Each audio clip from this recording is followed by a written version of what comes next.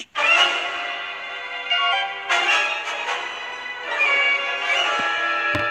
Now, there's my boy.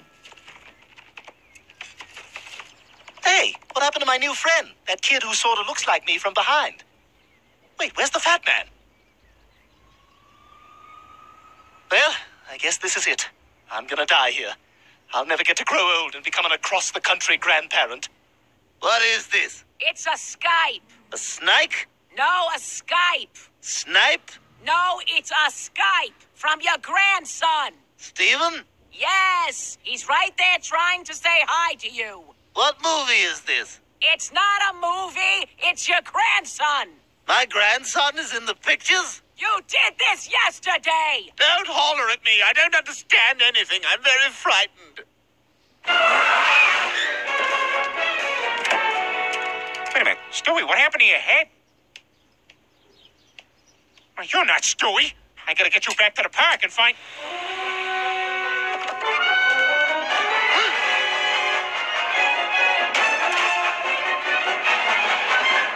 All right, kid, your name is Stewie, all right? I'm your new dad. My name is Peter, and I work at the brewer... NASA. I work at NASA.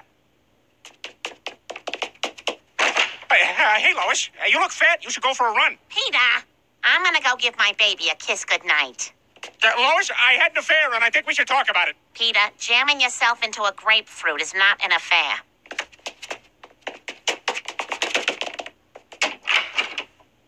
See, there's a human baby in there, asleep in Stewie's overalls. Peter, please get out of my way. Ah! Great, we woke up the doorbell.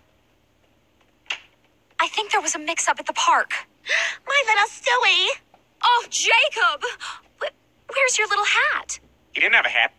Oh, I am so sorry. I just got home myself. I left my husband in charge, which was obviously a terrible mistake. Thank you so much. I took a bath with the dad. Oh, my baby's back home. Mommy missed you. Congratulations, Lois. You passed the test. You really do love Stewie. Now, what do you say we all sit down and watch this Weird Al Yankovic documentary? It's called An Inconvenient Tooth. What's wrong with you, Peter?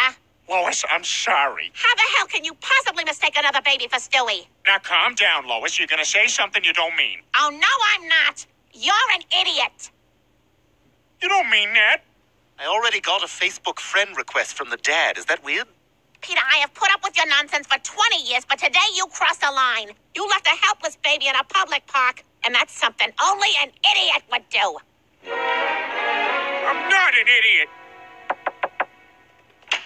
Hey, I think there was a mix-up at the park. I hate to sound like every woman ever, but I'm depressed. Don't engage. Don't engage. Why? Damn it. Lois called me an idiot. So? So, I don't tell her all the bad things about herself. Like how the mole on her back is changing shape and size really quickly. Being dumb isn't the worst thing, Peter. At least you're not two foreign guys talking too loud in the next booth. Much sorry, friend.